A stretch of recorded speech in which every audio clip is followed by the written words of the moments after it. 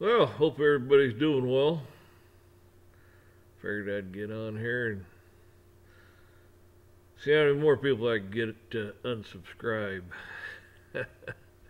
Check your subscriptions. Maybe you're not there. If you're not there, how the hell do you know? Right? You're not getting any, I don't know, the video stuff. Right? That's the only gauge I've got to go by to see what if I'm hitting a nerve or if I'm not hitting a nerve. See how I'm making people think about things. You know, one of the reasons, biggest reason I got on here right now was, you have these, comes back to women again. Men ain't much better, but women especially. Women today dress more provocatively than they ever have. I mean, they wear these, I don't know what the hell you call them, yoga pants, stretch pants, whatever, leaves nothing to the imagination. Then they wear just clothes just as like a size or two smaller than they are. And they gotta wear, low cut tops and all this and that stuff. The temp man. To cause you to sin. Think about that. You're letting your daughters dress like that. Your wives are dressing like that. Your girlfriends are dressing like that. Hell, some of your mothers are dressing like that. Getting pretty sick out there. It says in the Bible, you'll be judged by your deeds. Yep, you'll be judged by your deeds. And by your works. Same thing, really. Deeds, works. It says that in Revelation. Revelation, I think it was 2012 if I remember. But I could be wrong.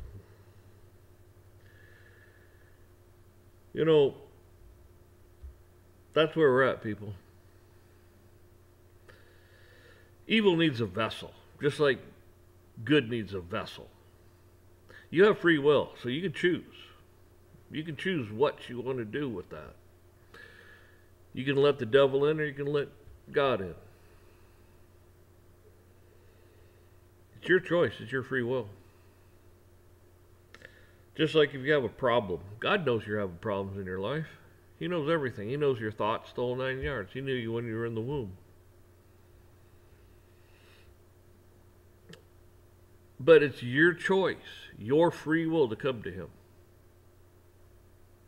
You have to ask for your forgiveness. You have to repent. You have to ask God to intervene and help you.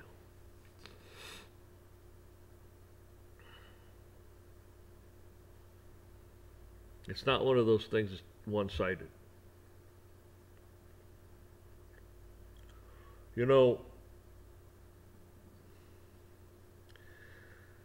This world we have here, this government we have here, they want to control you.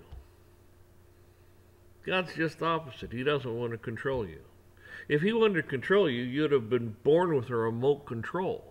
But you weren't. Government seems to think you were born with remote control. Oh yeah, that's right. You hear all about the Strawman and the contracts and all this and that when you were born. Your mom and dad signed this and that, blah blah blah. You know what? I've heard all that. And people get this out. The corporate United States, the corporate this, you know what? Like I've said before, they got their bullshit laws. The law. We created the law. You know what? They can F themselves. I'm trying to be nicer. I'm not trying to go back to some other videos. You hear the sailor in me. Anyways, it's one of those things where, yeah,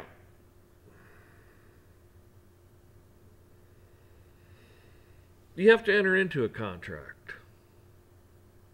If you were born and your mom and dad signed a piece of paper and you're entered, How the hell can somebody else enter you into a contract? Plus, think about this. You're underage. How the hell can somebody enter you into a contract when you're not even conscious? You're not. Only thing you can do is scream when you're hungry and wet, or your little belly's got a bubble in it. You ain't got a burp. I mean, come on. So I've listened to all that before. And people try to make a case for this and that, and my attitude about it is real simple. It's unconscionable. There's no contract. Oh, they enforce this, they enforce that. You just tell them to, right there. You walk into a courtroom and you look around and they want to pull that with you. It's like, Judge, my parents signed this. I didn't sign anything. I didn't even know. I wasn't even old enough to even understand anything or read anything. How can I be this? How can I be that? How can you put me in a capital, in a lowercase, uppercase? I mean, all this and that. Really? Come on. It's total BS. Get tired of listening to that stupid crap. And if the government really thinks we did all this, we got this, we got you. It's like, you don't have anything. You got your head so far up your ass, you don't know what you're doing. You got everything screwed up. You people can't even control your own lives, and they want to control ours? Really? Man. Most of the people in government don't agree with the government. They're there because it's a job. Because you got more secretaries and people working in the background than you know. It's a few out here in the front that are the no good SOBs. Demonic. And like I've said, the wicked will destroy themselves. That's what it comes down to. They will destroy themselves. So I don't, you believe what you want.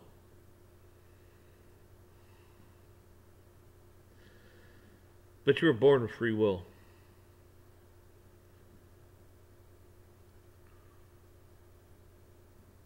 Government, no, they want to control everything you do, want to know everything you do, want to know every little possible thing they can know about you. Aha, we got you. Look, you did this. Aha, you did this. Aha, ha, ha.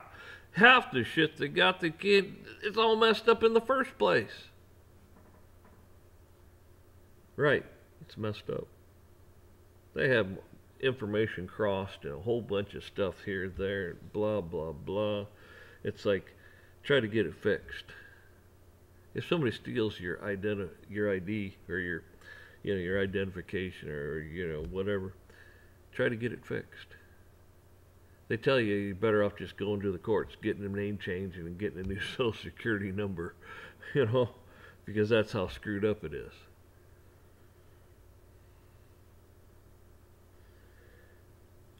And then they sit there and they talk about, China or Russia or one of these places is going to hit you with a virus. Going to wipe out the financial system or wipe out the grid, which will wipe out the financial system. And then, what? Oh, well, we lost all your information. People, if you're smart, you keep a copy of every transaction you do on the internet. Print it out. Have a hard copy of all your accounts, your account numbers, everything. Your home, your mortgage, your rent, your 401, everything. Just print it out. Put it in a file. Your insurance, put it in a file. Keep all this stuff. When they sit there and go, well, we got to prove that. Well, here it is right here. Well, we can't look it up. I said, this is what you owe me. Well, but we can't, it's like, look, this is your bank, this is your stuff, this is, this is the brokerage firm, this is me. Look, that's my government issued ID. They're going to have problems, aren't they? You can prove everything you're saying. Walk them into a court. Well, we can't. That's not my problem. You can't prove anything. I can.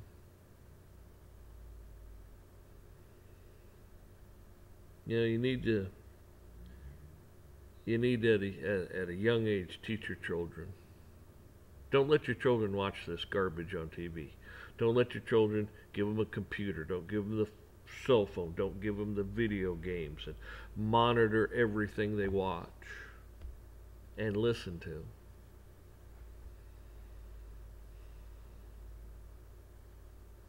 This is how they change society. This is how they change everything. Has it gone on too long, and too far? That's up to God. We'll see. You know, I'm no prophet. I'm no nothing.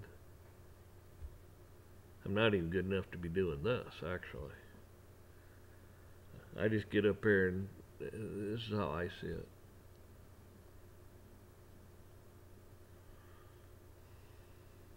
And people, teach your children.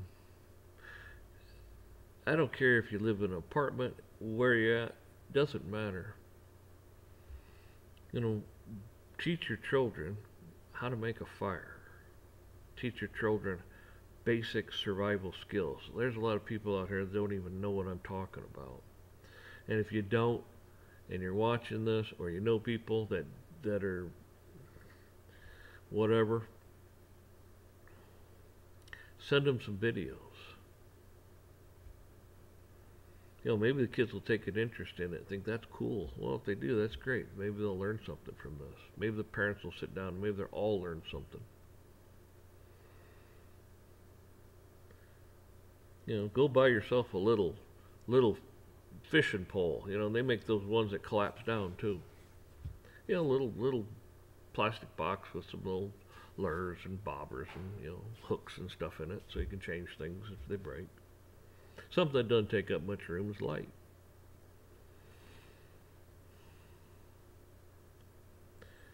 You know? Nice to have a shovel that folds down. You know, you could put a little spade in there too, a little spade shovel, just something to make dig a hole, put the wood down in, have another hole so it doesn't make a great big. What you're basically doing is trying to keep it from people seeing it from a long distance.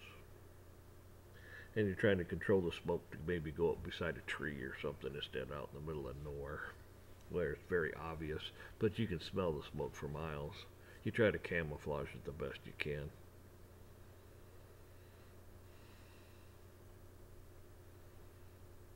You know, learn how to fillet a fish. You don't really have to. I mean, you just cut the thing up and eat whatever, cook whatever, boil it. You can do whatever you want with it. But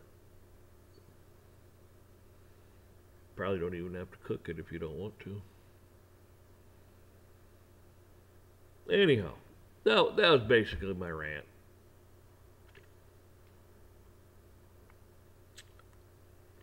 So y'all take care. Hopefully you're doing well and you'll continue to do well.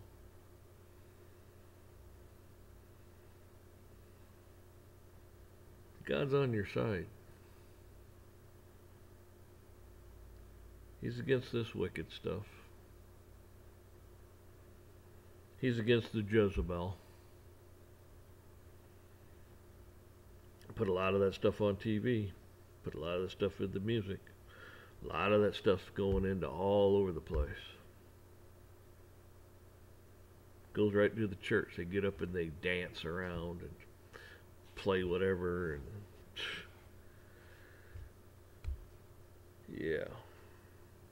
Got no place in church at all, but you ever wonder why these women wear these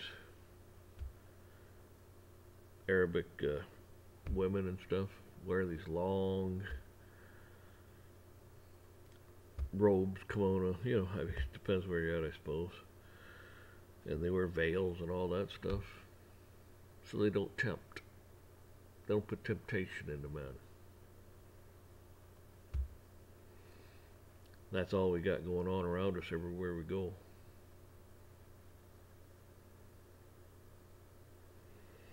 If you ask people, are you a good person? Oh, I'm a good person. Okay. Ever told a lie? Okay, yeah. Ever steal anything? Okay, yeah. You ever hate anybody? Yeah. I could go on and on.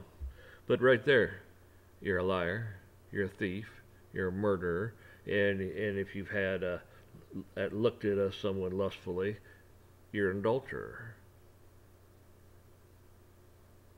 Are you a good person still?